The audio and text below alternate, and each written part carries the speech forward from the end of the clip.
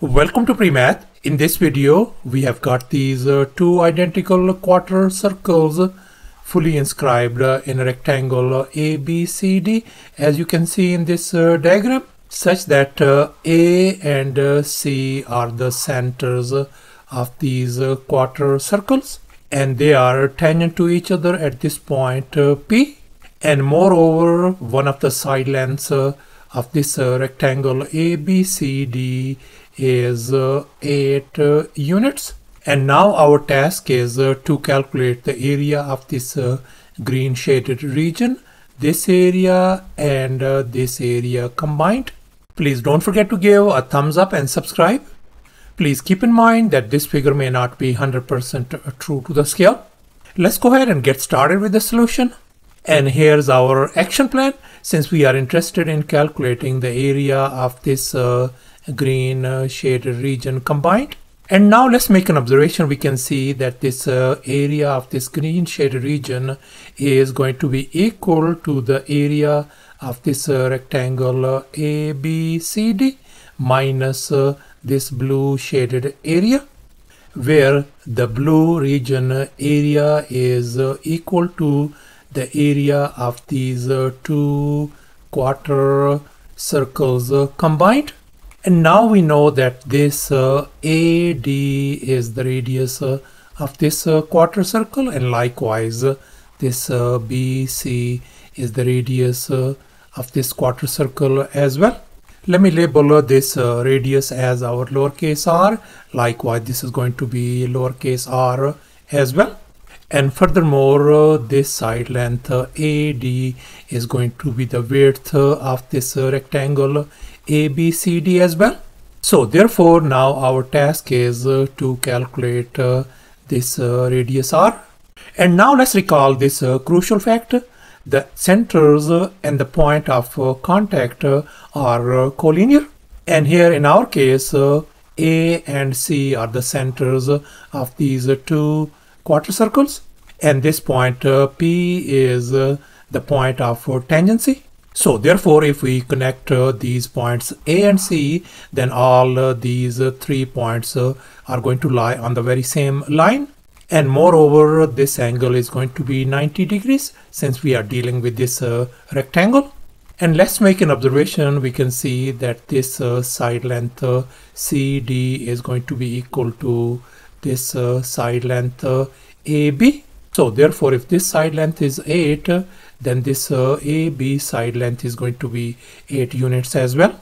And furthermore, we can see that this AP is the radius of this quarter circle. So this radius is going to be lowercase r. Likewise, this CP is going to be the radius as well. So it's going to be lowercase r as well. So therefore, this whole diagonal AC is going to be 2 times r.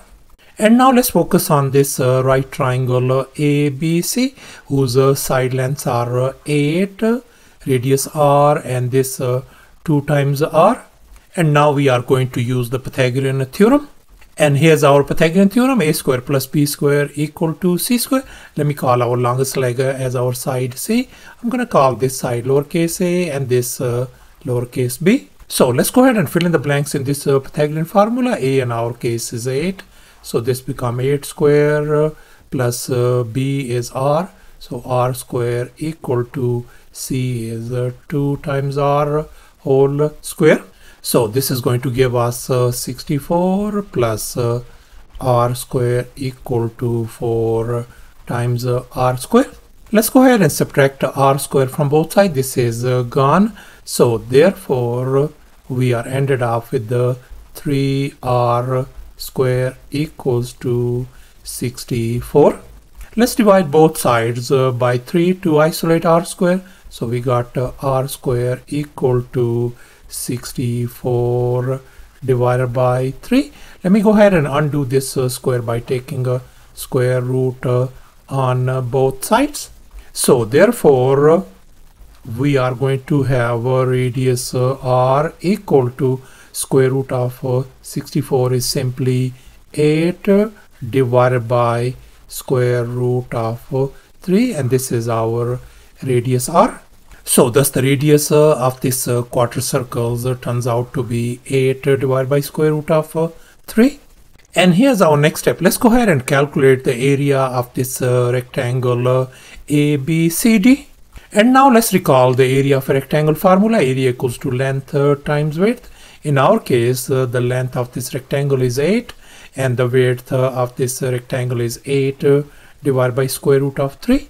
So therefore the area of this rectangle is going to be 8 times 8 divided by square root of 3. Let's go ahead and simplify. That is going to give us 64 divided by square root of 3. And since we got a denominator with the radical sign, so therefore we are going to rationalize it by multiplying and dividing by square root of 3. And now square root of 3 times square root of 3 is going to be simply 3. So therefore this rectangle area is going to become 64 times the square root of 3 divided by 3. So thus the rectangle ABCD area turns out to be 64 times square root of 3 divided by 3. And here's our next step. Let's go ahead and calculate the area of this quarter circle.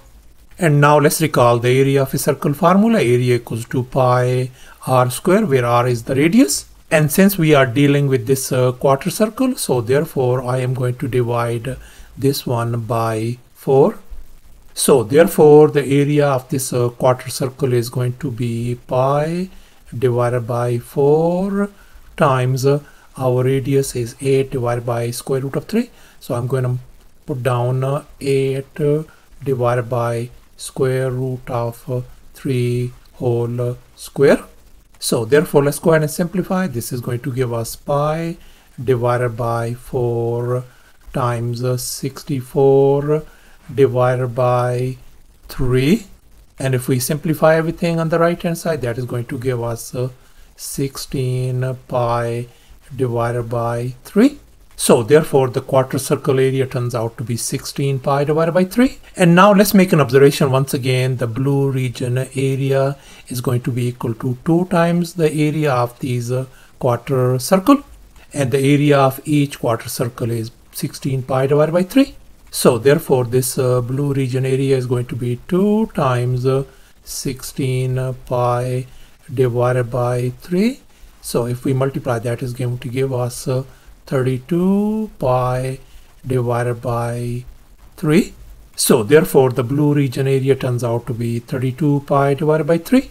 And here's our final step. Let's go ahead and calculate the area of this green shaded region. And we already figured out the rectangle ABCD area, which is 64 times square root of 3 divided by 3, whereas this blue area is 32 pi divided by 3. We are going to fill in the blanks over here. So let's go ahead and write it down. So the rectangle ABCD area is 64 times square root of 3 divided by 3 minus the blue area is 32 pi divided by 3.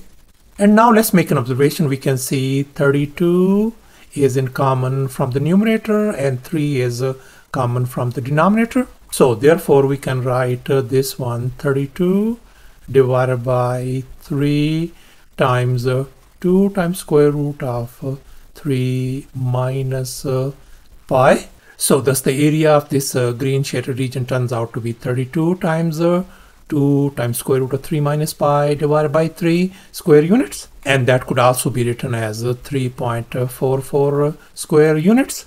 And that's our final answer. Thanks for watching, and please don't forget to subscribe to my channel for more exciting videos. Bye.